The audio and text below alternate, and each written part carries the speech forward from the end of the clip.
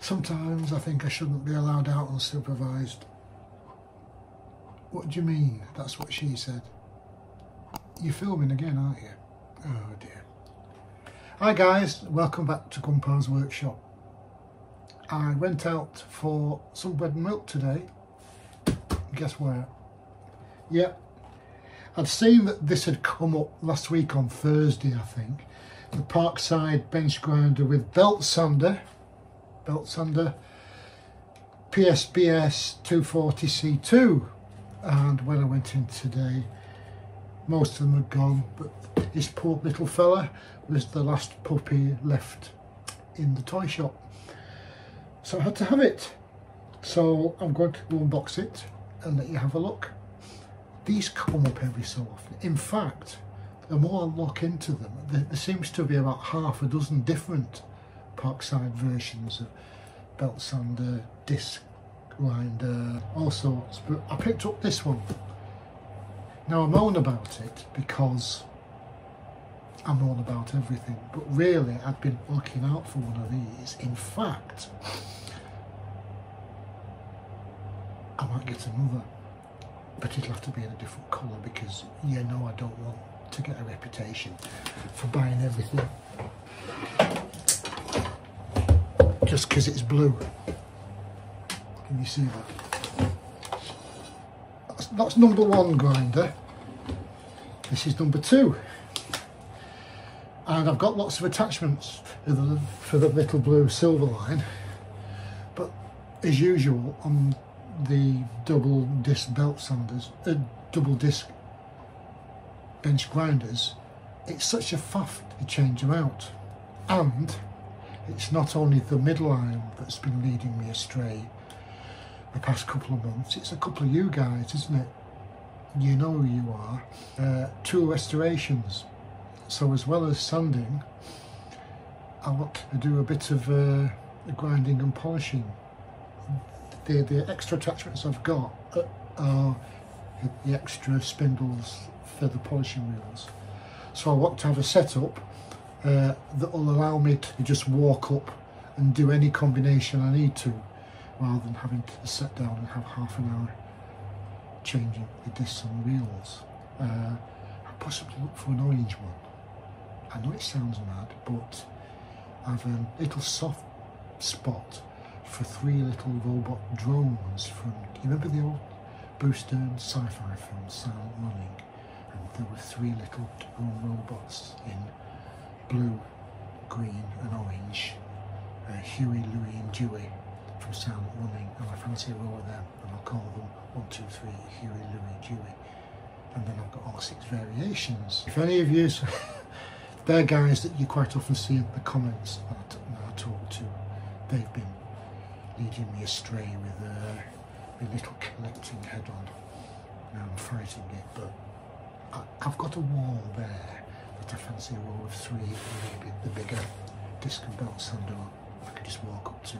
So I'll open this. What I want advice from the tool restoration guys, I want to keep the belt sander on this one as a linisher, but what combination of polishing wheels, fibre discs and grinders in the various grades would a nice row of 6 cover all eventualities? See, this method in my madness of putting you to work with some homework. But let's get on with unpacking this. Hold on. In my pockets. Ta-da! For once, something's where it's supposed to be. I wonder how long that'll last. Let's do an unboxing. Ooh.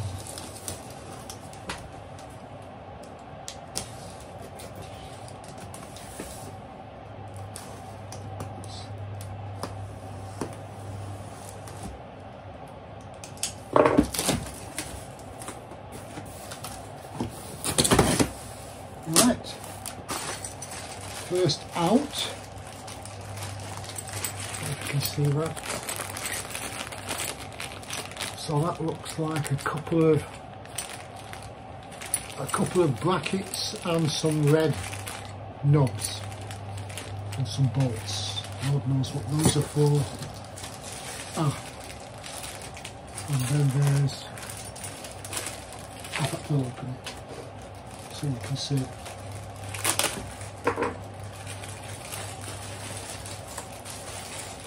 Yeah.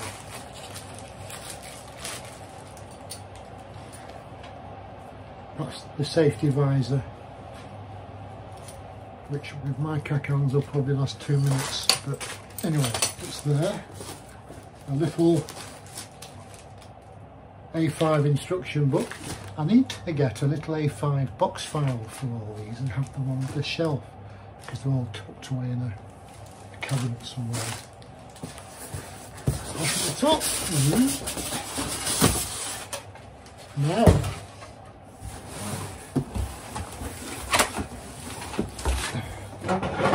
do a bit of editing and I'll actually have to show you without taking it out. So there we go. The green body, grounding wheel on the left, the belt sander on the right. It comes with,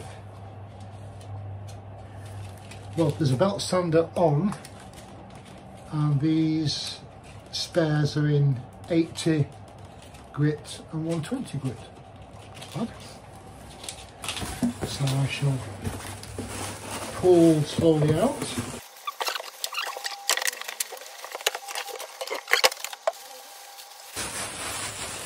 Oh, that's quite a little chunky monkey.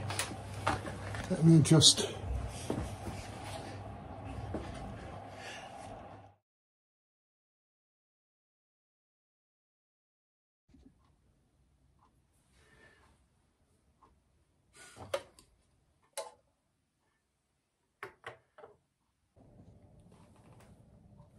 so, going over the specs, 6-inch wheel, a 150mm, 20mm thickness, and it's a granulation of 36. The belt, 50 by 6'8", 6mm. It comes with 80 and 120 grit belt. 15 meters a second. The whole thing weighs just over 7 kilograms. Apparently, sorry, and the sound 84.5 decibels, not under load, going up to 97.5 decibels under load. That's a bit loud, so it's definitely earpieces. The power rating 230 volt, 50 hertz. Idle power consumption 190 watts, which goes up to the 240 watts under load, presumably when the grinding wheel, and it has an S2 of 30 minutes, so it's not for continuous running, it's just for small jobs. Then you turn it off and let the grinding wheel, especially, temperature come down to within 2 degrees of ambient. The idling speed is just under 3000 RPM. 2,980. All in all, not a bad little piece of equipment. I'm chuffed with it. And as I say, to restoration guys,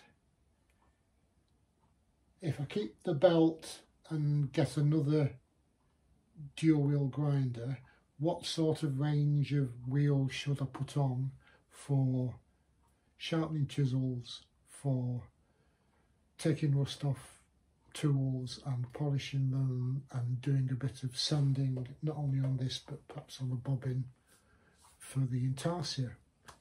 So, bit of homework for you. Thanks for this. I'll call that a day, I think. Very nice. Got 2, and I'm looking for a creamy orange one so I can play robots and call them Huey, Louie and Dewey. Okay, I'm off for tea and a pee. You crack on and I'll catch you in the next video.